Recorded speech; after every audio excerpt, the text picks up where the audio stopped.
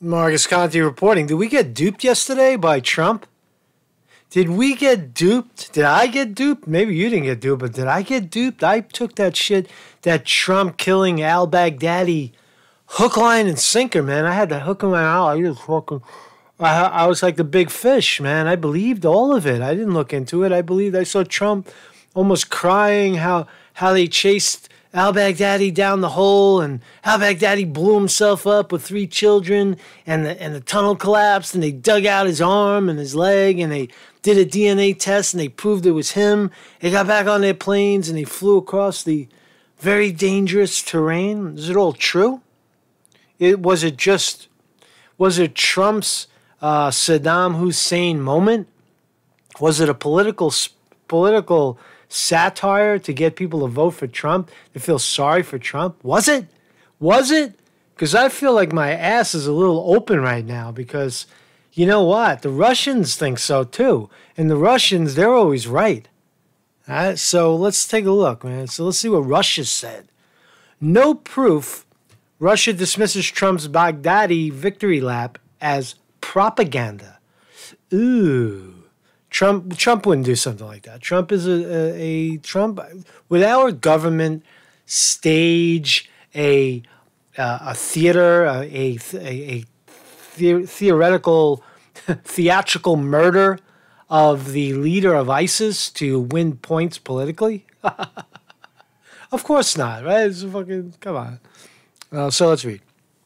Moscow is dismissing President Trump's celebratory statements on the U.S. Special Forces raid, which allegedly killed Islamic leader Abu Bakr al-Baghdadi, as but premature propaganda.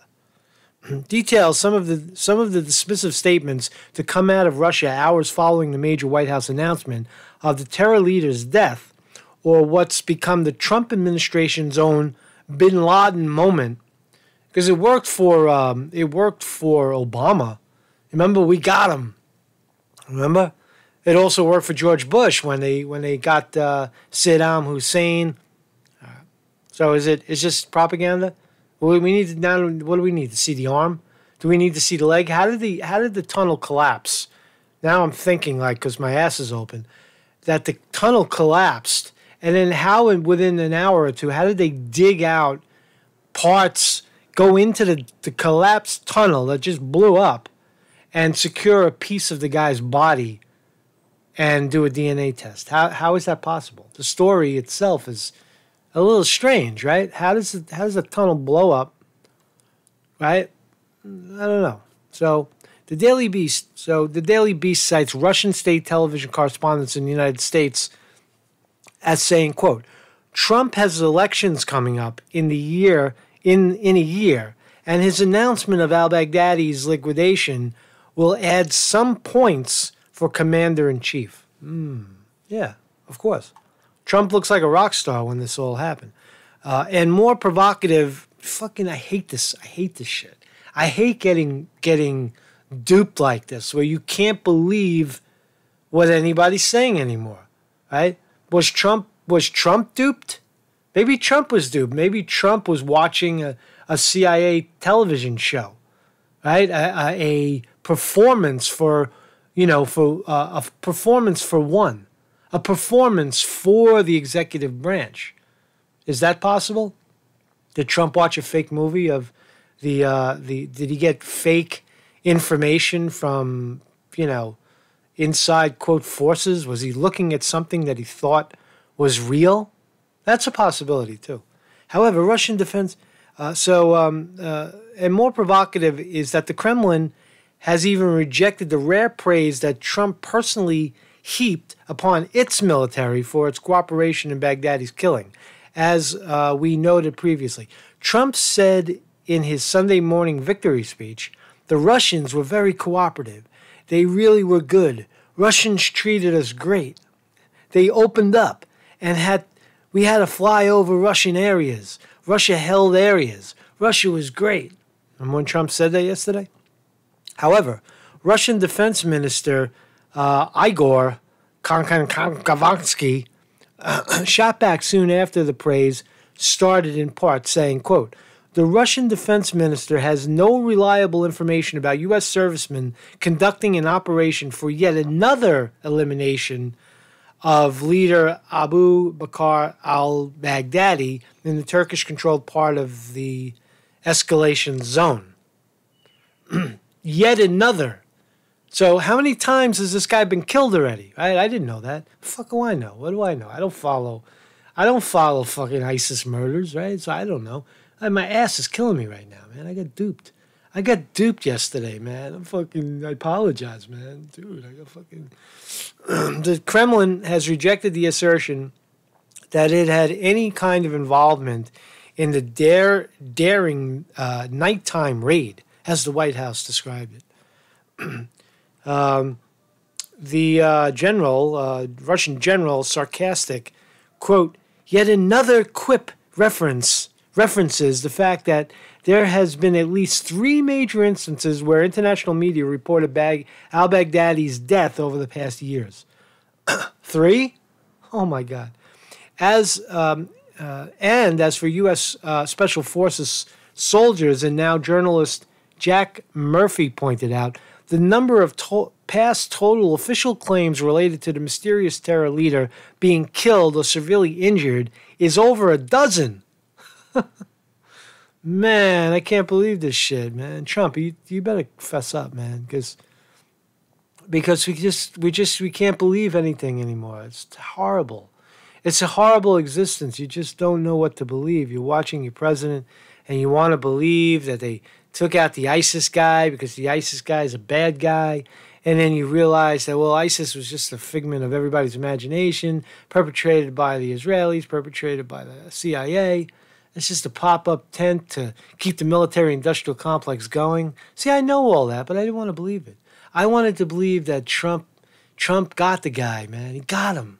He got him, man. His fucking American might, American ingenuity got the guy. Furthermore, the Russian defense minister explained there were legitimate questions and doubts about the very fact of U.S. operation, and especially its success, saying they have no recorded proof of U.S. coalition airstrikes in the Idlib area Saturday night.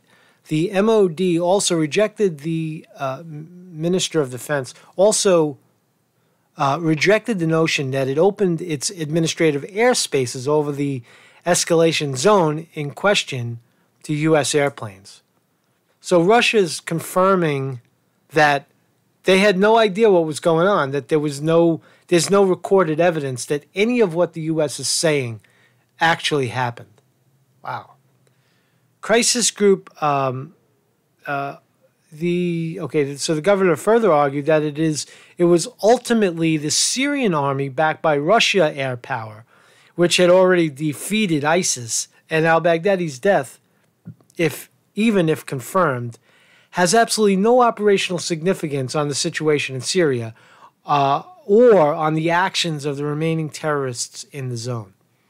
Well, that's true. We already knew that it has absolutely no significance, killing the guy, because they're just going to prop up another leader. But it's also interesting that Russia is taking credit for, if killing the guy at all, Russia did it. A crisis group think tank senior analyst Sam Heller observed Sunday that Baghdadi's personal centrality to the organization's success is unclear, given that the group seems to have invested in systematizing and institutionalizing itself in a way that could migrate the loss of any single leader, even at the very top. So we knew that, right? So we know the insignificance of taking out a leader of a decentralized organization like ISIS that keeps propping up. Wherever we fund counterinsurgency wars, then you get ISIS again, because that's what it is. Those folks have no loyalty to the U.S., right? And they're constantly changing sides. That's why you have to end the wars. So we know that I lost my train of thought. We know that fucking ISIS, right? Two things, right? Did the thing actually happen? We know for sure that taking out a decentralized leader has really no effect in the region. That we know. But the other thing is, did it really happen? Did this whole scenario that the United States did Trump paint the picture that never happened? And if so, was Trump himself duped by the powers that be, the deep state, the CIA, right? Because again, all he's saying is he wasn't there. He's watching a television show. Is the system, what I'm trying to say, is the system so corrupt? Is our system so corrupt that the commander-in-chief that we believe is the commander-in-chief really not running the show at all? Has it become so bad and so plagued that our elected official has really no say in the matter, or it could have been just one giant charade? Marcus Conte reporting.